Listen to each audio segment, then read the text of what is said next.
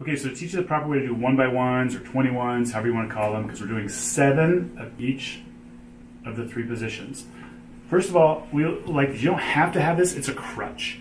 What we do is we pull it across your hips when you're laying flat on your back, so you'll notice that puffs out the chest and brings your shoulder blades, your scapulas, together at the back. So you're having good posture while you're doing these exercises.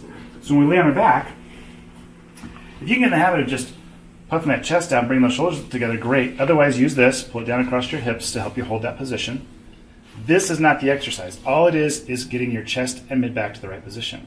Then you're tucking your chin and raising your head up, letting your head touch, fully disengage. Now you'll notice you can see my whole shoulders, neck all relax. You turn 20 degrees.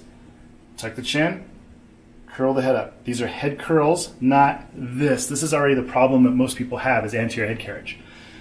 Now you'll notice if I go too far, if I go more than 20 degrees, the sternocleidomastoid kicks in. This is not the muscle we're trying to get. So we want to make sure we're only doing straight, fully disengage, turn 20 degrees, head curl, fully disengage, so we're working these muscles. And then of course the other side.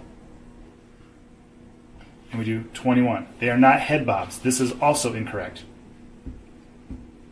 You got to go slow with these. So you fully disengage those neck muscles, tuck the chin, head curl, fully disengage, turn 20 degrees, tuck the chin, head curl, fully disengage, tuck the chin, head curl. Just 20 degrees. That's it. Good luck.